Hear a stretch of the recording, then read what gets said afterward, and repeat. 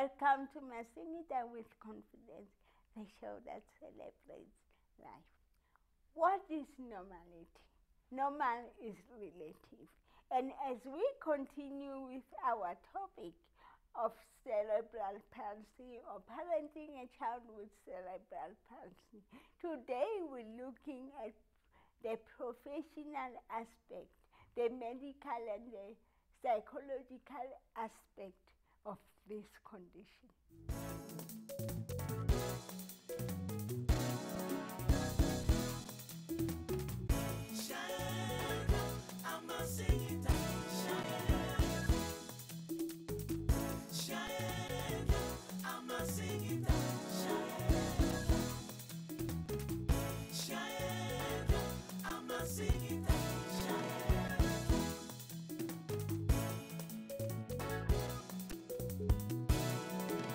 Welcome to Masingita with Confidence, the show that celebrates life. We're continuing on our topic of parenting a child with cerebral palsy, but today we'll know more about cerebral palsy. Good evening, ladies. Hi, Masingita. How are you? Very, very good, thank you. Good, thanks. Liz, we were talking last week about cerebral palsy. I'm sure most people would like to know what is cerebral palsy. I think that's a very good way to start, because basically cerebral palsy, it's a neurological condition due to insult to the brain causing brain damage. Now, there are various causes of cerebral palsy. This cerebral palsy, the insult can happen during pregnancy, at birth, or even after birth.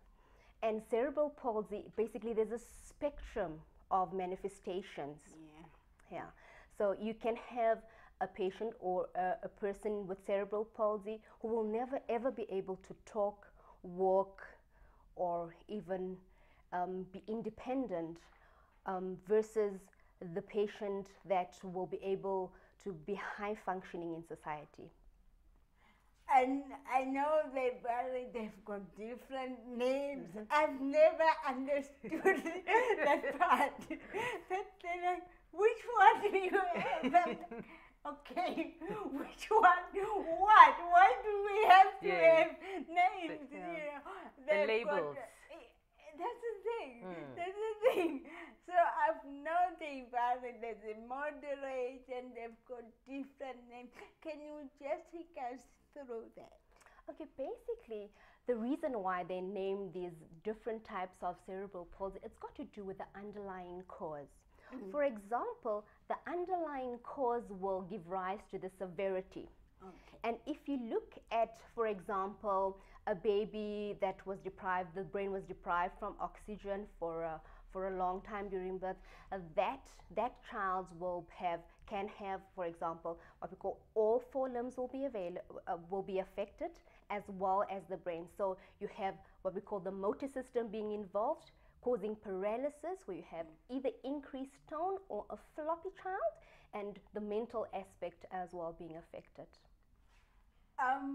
Sis Khosi, cerebral palsy, and you have a personal, cerebral palsy personal, especially in our African culture. It's one of the misunderstood conditions. How does one come to deal with it? Particularly, I'm thinking we were talking to a mother. Yeah. You know, Masingita, I think one of the most ambitious and optimistic things that human beings do is to procreate. In other words, when human beings think about having children, it is a dream. It is based on a fantasy, on an ideal. Because it doesn't matter how many times we see conditions that deviate from the standard or the norm. None of us think it's going to happen to us. It's always something that's out there.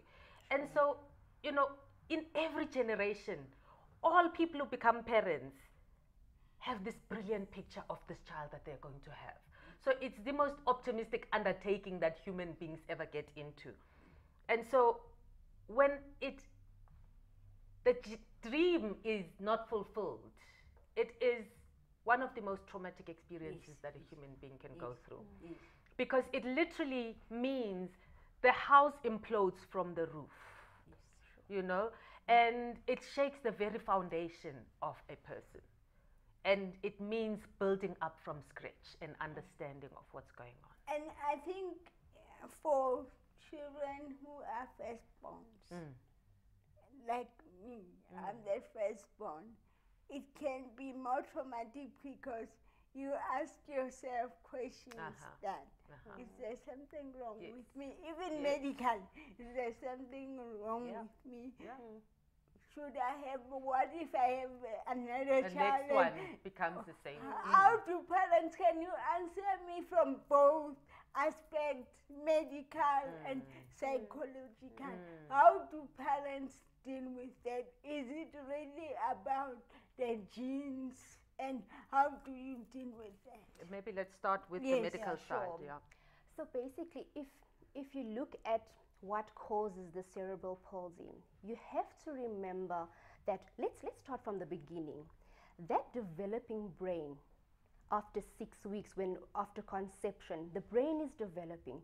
Pretty much anything can go wrong at that stage, and oftentimes the parent or the mother won't have control over what's because, for example, if there's a developmental delay or the brain is not developing how it should develop, you and I, we have no control. True.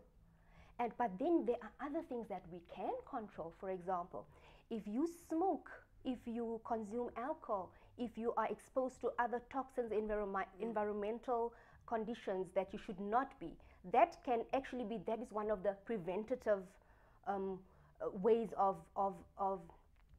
it can protect you from or it can reduce your increase of your risk of having a child with cerebral palsy. What happens during birth, we have control, but we also not always have control. And even after birth, for example, if that child, for whatever reason, have meningitis, where you have inflammation of the covering of the brain, cerebral palsy can be a result of that infection. And how do you, just quickly, how do you?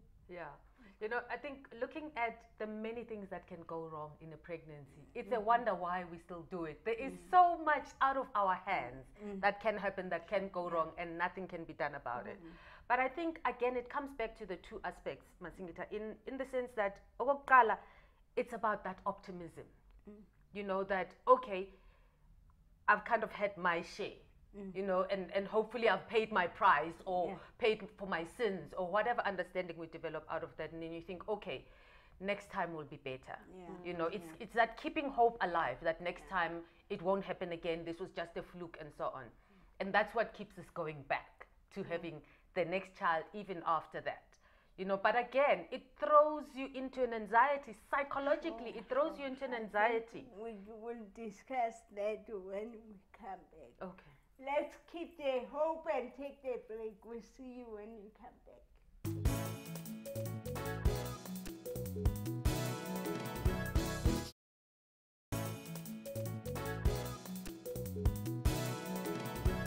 Very quickly, we're still celebrating life here on Masingita with confidence. We're talking about cerebral palsy, even for young children. You were still talking about anxiety that comes with the condition and being a parent, and even a person who has cerebral palsy. So, you know, especially once you've had the experience of a child with a condition, a disability, and especially in this case with cerebral palsy, I think people would think quite a lot. They would be a lot more anxious than before. It's not, so the process would not be as flowery and as dreamy as it was before, because by now they know that things can and do go wrong, and they have gone wrong with them. So the chances are, and we know that once something like that has happened, it means you have a higher likelihood perhaps of things going wrong. So it puts you in a condition of uncertainty as a parent, And it's kind of a process where you're keeping your fingers crossed. And of course, with all of us, when things don't go according to the normal expectation, it's natural to turn within and say, you know, there must be something I've done, you know, and to ask why, and why me? And the question is always, but we see it in other people. Why do you think it shouldn't happen to you? But we all think it should be happening out there and not to ourselves, because we protect ourselves and want the best. I think it's even more of a shocker because cerebral palsy oftentimes it's not realized at birth. It's only later when the child is unable to walk, the child is slower than the peers. They picked it up when my mom says I was around 2, but they knew something happened at birth because when I was born, somebody forgot the oxygen tank to bring it to the maternity ward, and I was a breech baby. So they knew something happened. They didn't know the impact until when I was supposed to develop. Then they realized that the pace is, except of course, certain the awareness. I was very aware of what's going on, but the awareness. But people think we are crazy because we are brain damaged. Are we crazy? I wouldn't say you're crazy. There are very normal people out there who are crazy. But what I can say is that the insult to the brain is static. I like It's I like the word insult. I've never heard it put quite that way before. So that brain damage is there. There's no way to reverse. It's static. It's a done deal. It's done. And we have to deal with the medical profession. It's basically a multidisciplinary approach. There's no way that a doctor alone can take care of a child or an adult with cerebral palsy. You need the physiotherapist, you need the occupational therapist, the speech therapist, the social aspect. And even more so, we have to take care of the caregiver. Because in as much as we focus on the child or the adult with cerebral palsy, the caregiver should be taken care of as well. And I think, you know, because it doesn't show up so early like other conditions, this is where, when we come back to the socio-cultural aspects, this is where, you know, there's that expression that nature abhors a vacuum. When people don't know, people don't, it's difficult to sit there in the I don't know, you know, space. So what we don't know, we will fill it up with what we think. Especially, let's be honest, in our black culture, witchcraft will come. And you know, a critical part of that, when Masingita, is the fact that we don't have medicine. We don't study the body. So all our explanation, our worldview is based on a social type of engagement, the supernatural, anything that has happened between you and I, because we don't study anatomy. It's not part of our science. So we can't give this type of explanation. It comes from a different world. Our world does not include this. So that's why it then becomes an open ground for interpretation. Everybody comes up with what they think happened here. You know, and unfortunately, invariably in most cases, our science, African science, is based on somebody having done ill will to you. I know. Coming to the medical part, one of the myths about cerebral palsy and even just disability is that you are sick, which has fought with so many people. I was offended at one time. Somebody asked me, what type of medicine are you taking? I was so upset. What can you say about that? Unfortunately, that is just the reality. We need to demystify the condition.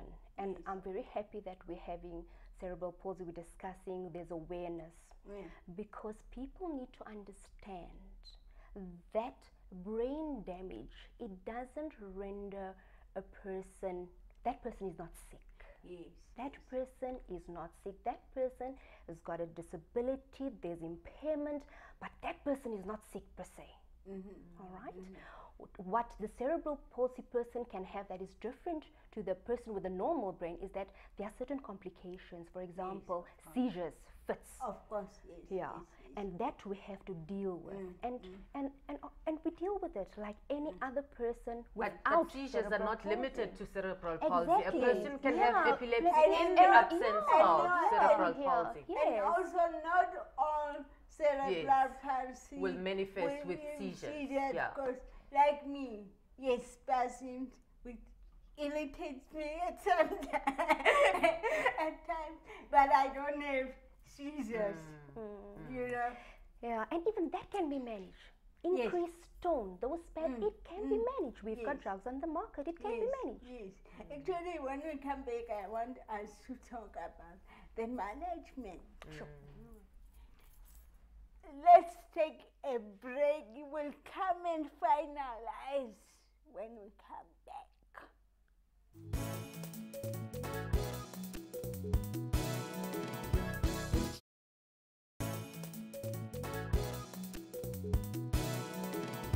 Welcome back. We're still celebrating life, talking about cerebral palsy and how we can deal with it individually, but as a society. How important is lifestyle to a person, whether a child or an adult with cerebral palsy? I think, you know, if we refer back to is it Zinzi? Yes. For example, I think one of the most critical thing is caring for the caregiver, Yes. because it's a traumatic experience and people need the assistance many a times to sit and process this. And I'm not saying that as a psychologist, I'm not saying that psychotherapy is the only way that they can do I that, hear you know. I hear you. But often people will want some sort of expertise in dealing with it, simply because many a times people will be surrounded by interpretations that are not based on anything except some whim and myth and so on. So people are looking and will benefit from a conversation, you know, an objective person who has some understanding, although my understanding as a clinical psychologist is totally different from hers. I don't And you explain have a the medical personal side. experience. Yes, and in families, absolutely. Yes, Yeah. where there's a person with cerebral palsy. Palsy. Yeah. What lifestyle does a person with cerebral palsy need to have to be able to manage? So what we try and do with cerebral palsy children or adults is we want to keep them independent for as long as possible. I love that. The independence part. Yeah. That's important for you. Yes. That's important for me. So in everything we do, that should be the number one goal. Yes. All right. Then we would go to, okay, so what is the underlying cause? What happened? Why did they end up with the cerebral palsy? And then firstly you would treat the underlying cause if it can be treated. Oftentimes it cannot be treated. Of It's course. irreversible. Of course. But then you have to involve the other disciplines. Because if you just think that if the baby or if an adult is unable to walk, he will need assistive devices. Yeah. He will need the physiotherapist to work on the strength of the muscles. Yes. He will need the speech therapist to assist with, because we want to communicate. Speech. Yes, yes. So it's a multidisciplinary approach. And yet then coming back to communities in the sense yoguchi, we don't know those things. Occupational people are often wondering, I'm sure, sitting and wondering, occupational therapy, physiotherapy, speech and hearing therapy, I you know, know. what are all these things? Yeah. If I can talk from a personal experience, from a family member who you know, we were born, she already had cerebral palsy. She's 63 years of age. And I think that whole thing of thinking people with a condition or a disability will die soon and so on. She's 63. And we grew up, she was already there, and she's just part of the family package. We do know that there are things, she walks in her own way, Yeah. She eats in her own way, so we know that, you know, she's got to have her food in a specific place Way. because Yeah. she can't eat like us, have a bowl and so Yes, on. yes, And her yes, tea, it yes. can't be too hot, and Yeah. it's got to be manageable and those sorts of things. But that's just her. Yes. And yes. we just accept it. We And- do whatever we need to do and we get on differ. with it. I mean, there's certain things that I do, and a person, especially a person who doesn't know me, would ask, why do you do that way? And okay, me being me, Yeah, I you feel have like to find your way. I just feel like I don't owe you an explanation. I'm like, oh, I'm just doing it my own way, you know.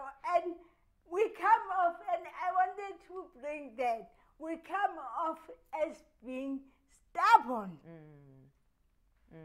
Are we really stubborn? I think there's a combination of, on the one hand, people have the expectation yokuthi it's a disability. Yes. So you kind of need to be helpless. Yeah, And they've got to yes. think for you and do everything for Yes, you. yes. So and then it becomes a vicious circle in that you, on the other hand, see that. Yeah. And it irritates you, and you need to prove that I can do this. I mean, you told me your story as a child of picking up your own books and so on. You know, just to Exactly. prove that I can do this. Yes. You know, so yes. so it becomes that kind of a cycle of interacting with one another and also talking. There are times when we don't understand what she's saying, our family member, and we ask, and you kind of have to think through what she's saying sometimes. Which is very important for me. I would rather have you ask me what I said than you pretend that you've heard me. Then it annoys me. The other aspect, which is more about me, I grew up with, because of the stigma attached to the medical aspect and cerebral palsy, I grew up having issues with doctors and therapists. My mother would tell you that I ended up not going to a physiotherapist. Like, why must I go?